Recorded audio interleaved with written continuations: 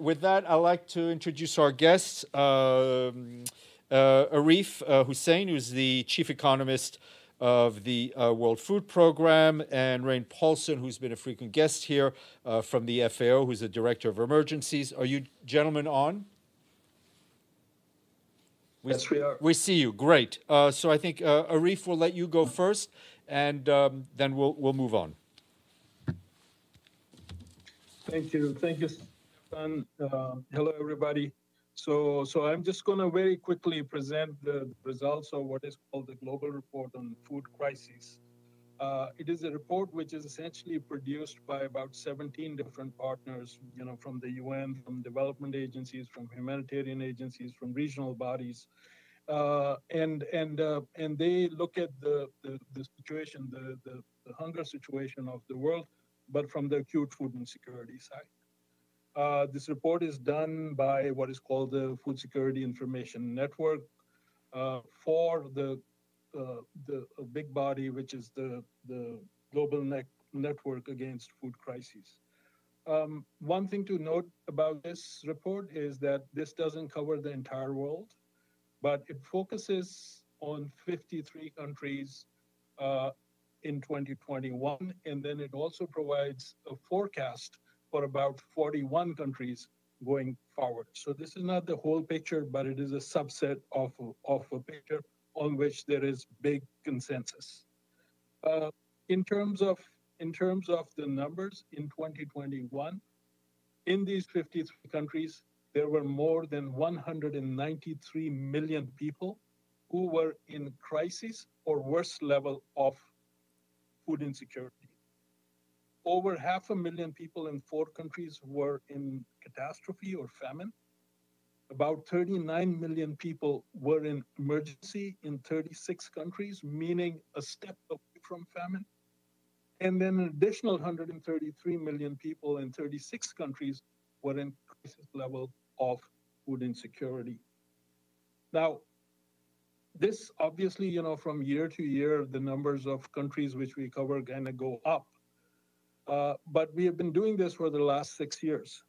So when we look at the trend, what we find is that hunger since 2016 has been consistently going up, acute hunger, crisis level hunger, meaning that in 2016, we had about 94 million people who were in crisis or worse hunger conditions.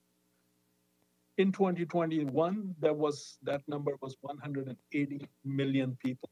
That is a 92% increase in just 6 years. Now, other thing which is important to note is that these 570,000 people who are in famine were in 4 countries in 2021, meaning Ethiopia, in South Sudan, in Yemen, and in Madagascar. Of these 4 countries, 3 were purely conflict, meaning Ethiopia, South Sudan, and Yemen. And Madagascar famine in 2021 was related to climatic shocks. But by the way, we've never had 570,000 people in catastrophe in any of the 6 years that this report has been produced. Another interesting fact is that in 6 countries, there are at least 12 million people who are in crisis or worse food security situation. This is like the top one: Democratic Republic of Congo, Afghanistan, Ethiopia, Yemen, Northeast Nigeria, and Syria. Now, coming very quickly to what are the root causes? What is the reason why? And the biggest by far reason is man-made conflict. Of these 193 million people in countries, 72%, meaning are in this situation because of conflict. Another 30 million people in 21 countries are suffering because of economic shocks, mostly driven by COVID and its consequences as well. And then another 23.5 million people in 8 countries are suffering because of climatic shock. So these 3 reasons if I can say it again, conflict, climate, and COVID-related economic consequences are some of the biggest reasons why we are seeing such levels of food insecurity and hunger in the world. A couple other things. There are about 51 million internally displaced people globally, okay, of which 45 million, almost all, are in 24 countries which are affected by food crises. So there is a really strong correlation between conflict, displacement, and food insecurity. And the top 6 over there, again, Syria, Afghanistan, DRC, Yemen, Ethiopia, and Sudan. Then we also looked at the children. And what we find is that in these 53 countries, there are about 26 million children who are severely wasted, who are wasted and severely wasted. By the way, 11 million of those, 11.5 million of those are only in 4 countries. So, and those countries again are Ethiopia, Afghanistan, Sudan, and Yemen. So you can see the trend that a lot of food insecurity, a lot of conflict, a lot of displacement, a lot of child malnutrition, it is concentrated in few countries, but with very, very big numbers. Now, I mentioned that, you know, this report also looks at the forecast, meaning for year 2022.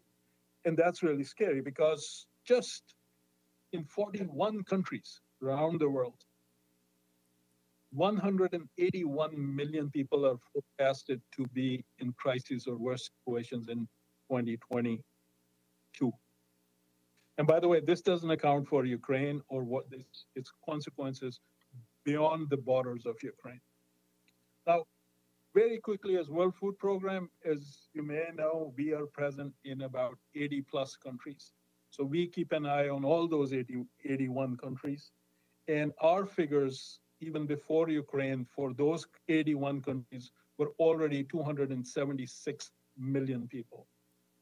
This had risen from about 150 million post pre-COVID.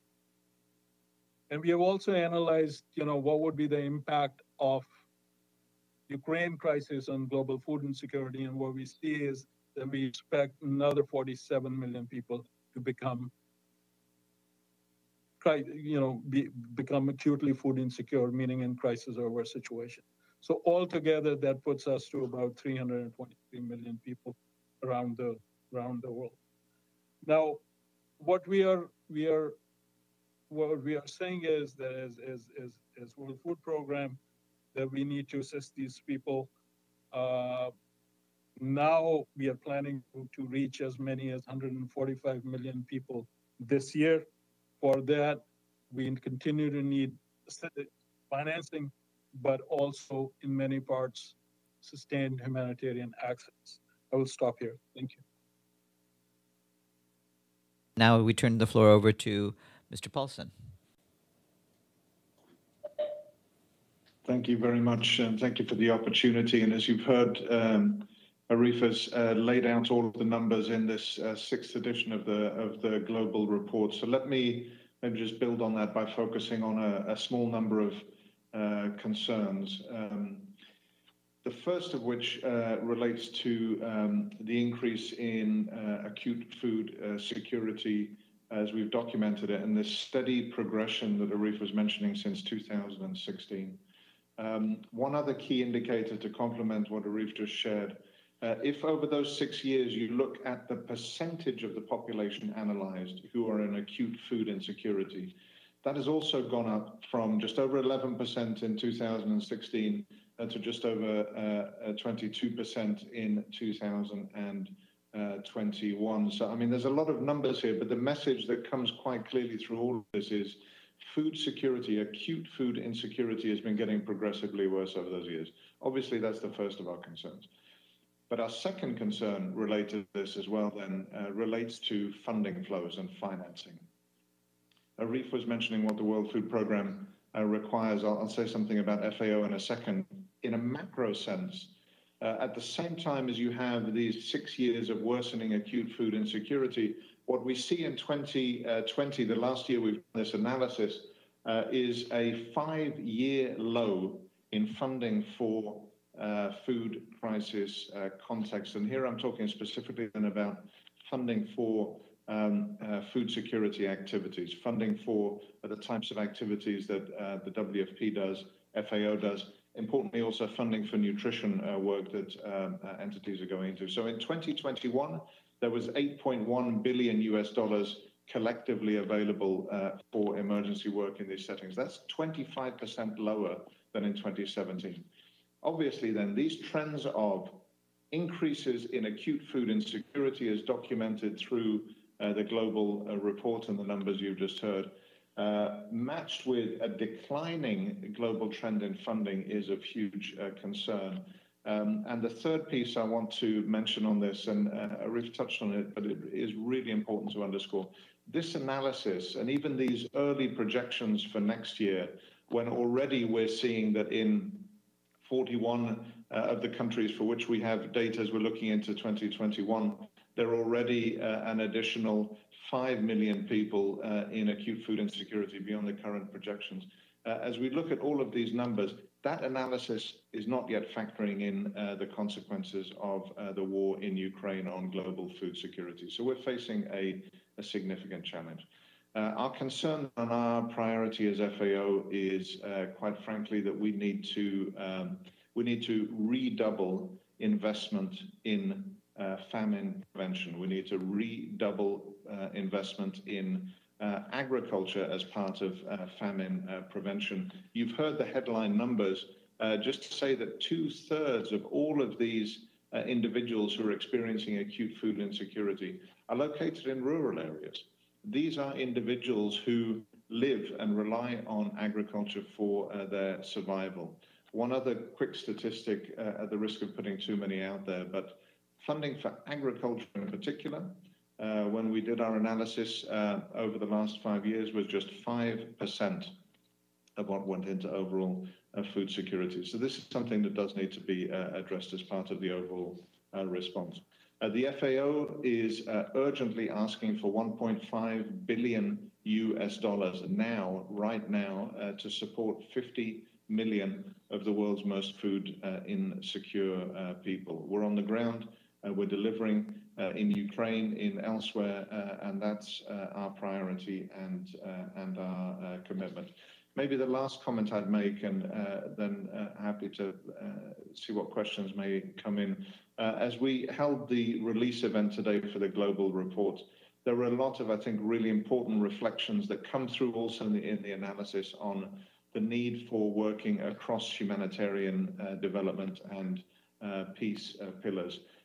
If we're seeing this worsening trend year on year and the decline in funding, it's also telling us that we have to work differently. We know how to do it, but we do need support and attention to drive forward programming in the Nexus space if we're going to address root causes. And that's really probably the biggest rallying cry that comes out of this analysis. But let me maybe stop there and revert back to the chair for any questions that colleagues may have. Over for questions. First question goes to Edie Lederer. Thank you very much on behalf of the United Nations Correspondents Association for doing this briefing. I have two questions. First, you said that the impact of the ongoing war in Ukraine has not yet been factored in. Can you give us any indication of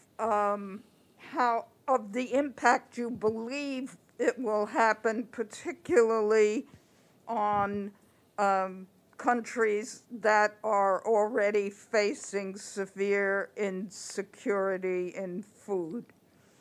Secondly, in terms of the financing issue, obviously COVID was one issue in recent years, but in that decline from 2017 to 2020, 21. What other issues do you see that were key to the loss of significant financing, and how are you going to recoup that money and reach the very significant funding that you need for this year? Thank you.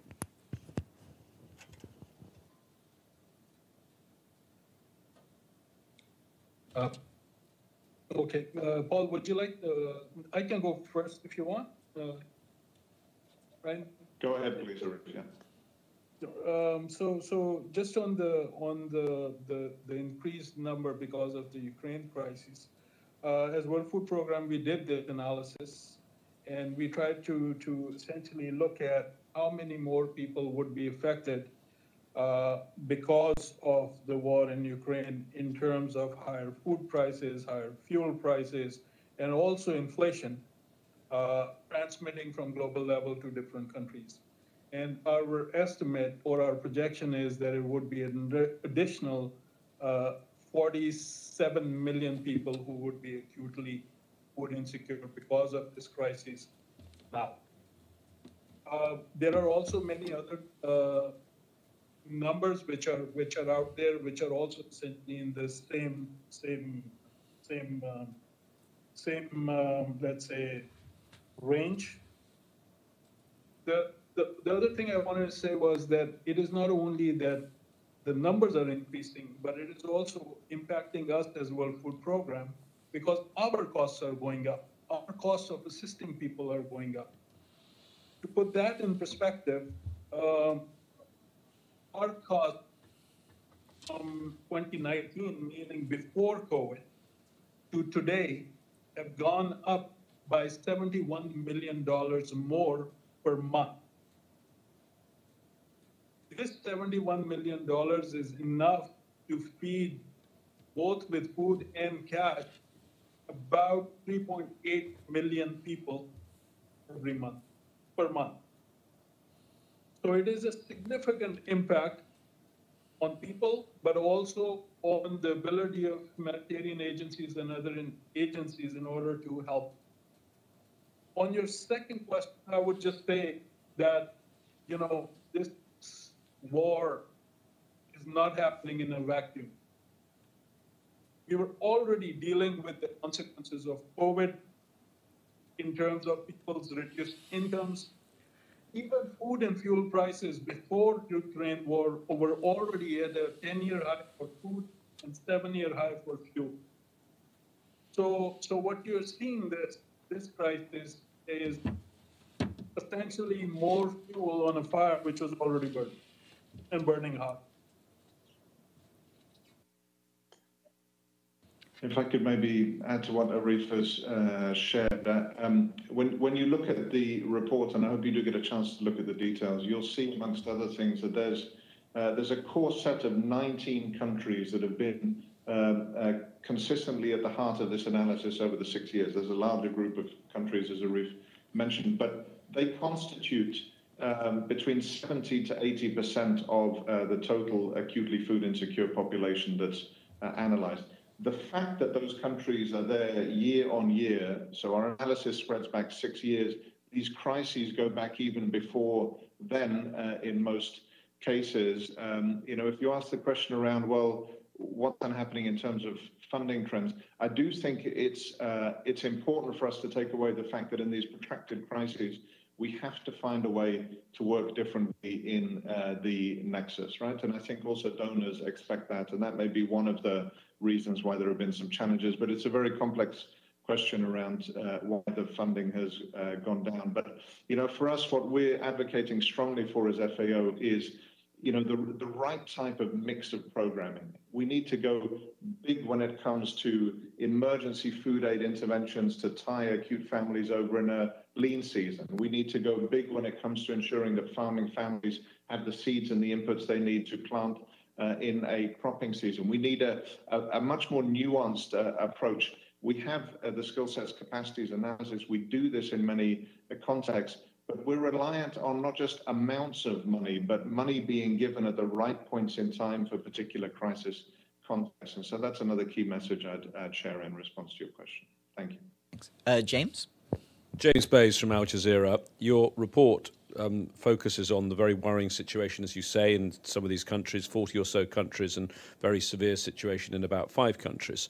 What is your message, though, today to the biggest, richest countries? What do you say today to the G7, the G20? How urgent is this for them to do more?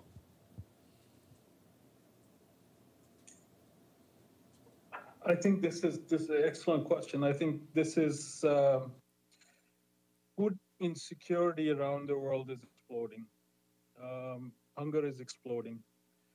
And if we don't address these issues, we end up paying, frankly, thousands times more just a few years down the road. We have seen this happen after Syria crisis in Europe. We have seen this happen with Afghanistan. We have seen this happen with Central America in the US. We have seen this happen with Haiti in the US. So we need to have 2 types of solutions. One is absolutely now, making sure that people don't starve. And then we need to think a little bit longer term, where it is about rethinking our agricultural policies. It is about rethinking our energy policies so that we are not in a space like this ever again. I will also go and say that it is not about being self-sufficient in food, but it is certainly about being diversified in your food and in your energy. And I think this is one of the big lessons learned of this crisis. We need to make sure, if you saw your own, let's say, investment portfolio, you would not buy one single asset, or you would not buy, one single stock in a particular asset. You will diversify. Why is our food not diversified enough? Why is our stocks not diversified enough and held by only a few countries? So when there is a shock, you feel that across the world. I think these are the big lessons which we need to address going forward, so we are not in the same position again. And this, frankly, is not new. We were here in 2008 after the food and fuel crisis. Some things then would have happened, but they didn't happen. We were again there in 2011. Nothing happened. Maybe this is the 3rd time, and hopefully we do something about it. But that would be the medium term. We need to deal with immediate short term, saving people's lives, and also then rethink our policies, like I said. Thank you. Thanks. Edward? Sorry, Mr. Paulsen. Sorry, just one quick statement. If the question is what's the message to the G7 and others, I would simply say that the example of what was possible in response to the COVID-19 pandemic, I think, is compelling. We need to put the same energy collectively that we put into addressing the COVID-19 pandemic into addressing acute hunger. That's simply stated. The amounts of resources that were mobilized and the way in which new mechanisms, new structures, new solutions were put in place tells us that we can do this. It's about political will and focus. So let's use that example to address acute hunger. Thank you. Edward? Hi, this is Edward from China Central Television. This question is for both Mr. Husain and Mr. Paulsen.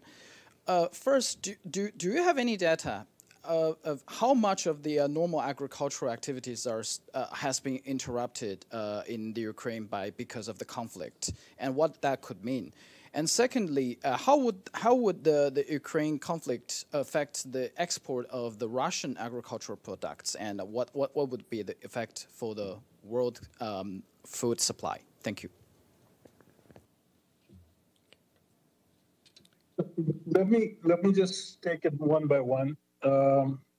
As you know, Russia and Ukraine, they are in top 5 exporters of wheat, of corn, and of sunflower oil seeds, basically.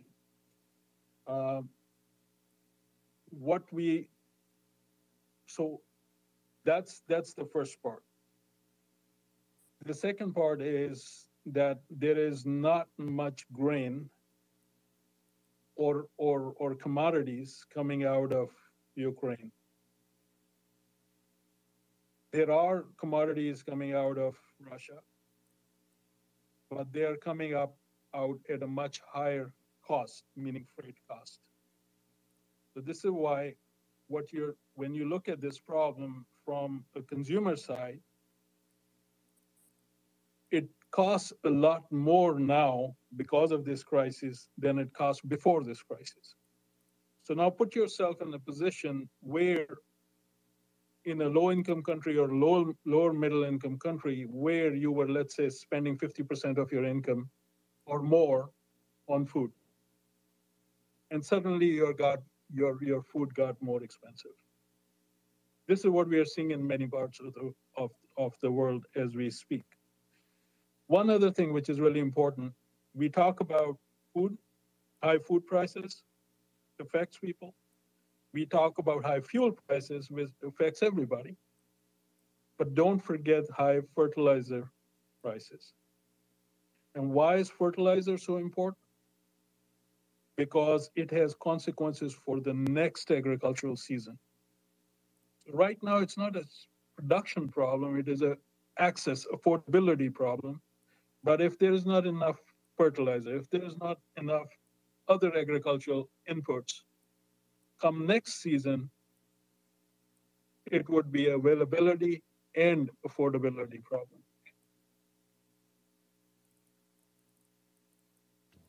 Maybe just in the interest of time, let me say, if you go to the FAO website, there's a dedicated page on the war in Ukraine and implications, and there's updated analysis there on the food security situation in the country, as well as analysis on global implications too. So I just refer you to that analysis, please. Thank you very much. Arul? Arul Lewis from IANS. You said that the Ukrainian crisis has exacerbated the food crisis or the global food security situation overall. India has a huge surplus of wheat amounting to tens of millions of tons. Are any of your organizations doing anything to utilize more of the stockpile? And a second question related to that is the World Trade Organization has put restrictions on how much India can export. Would you think that those rules should be suspended in the current emergency? Thanks. Okay, so all I can tell you is that we are in discussions with India on procurement of wheat. So that is something which is ongoing, and also that one of the recommendations, whether it is World Food Program or IMF or World Bank or even also World Trade Organization, is about exemption of World Food Program from export bans. And this is something, there was a press release on this only a couple of weeks ago, where these organizations, they're encouraging governments not to put export bans, not to put things like that, which then artificially increase the price and availability or reduce the availability of major staple commodities. So this is something which is a very big recommendation, and hopefully countries are listening. Thank you. Okay, thank you. I don't have anything all right. particular to add on that. Sorry, were you making a response? No, sorry, to say I don't have anything in particular to add on this, okay. but the analysis around availability of commodities in different countries is, and I've factored into the analysis I referred to on the FAO website, but it's an area that sits a little bit outside of my direct area of responsibility. Thank you. Thanks. Last question, Ibtisam. Thank you, Farhan. Thank you for the briefing. My name is Ibtisam Azim from Al Arabi Al Jadid newspaper. I have two follow-ups. The first one about you said that the commodities that coming out of Russia are higher now. So my question is, what's the reason behind that? Is it does it have to do with the fact that the Russians raised the prices, or the sanctions, or both, or what exactly behind that? And then the second question about the issue of free thinking, the agriculture map. So my question is, how long would it take from the process of free thinking to actually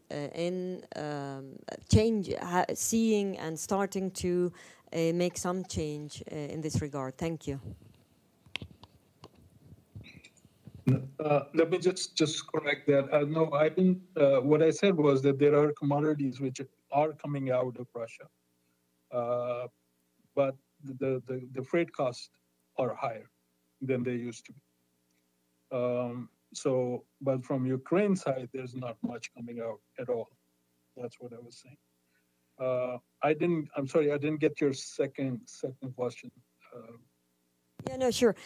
So you talked about the fact that we need to rethink the way the commodities and the agriculture goods are contributed, and where are they, and how. And the question is, and you talked about the fact that there was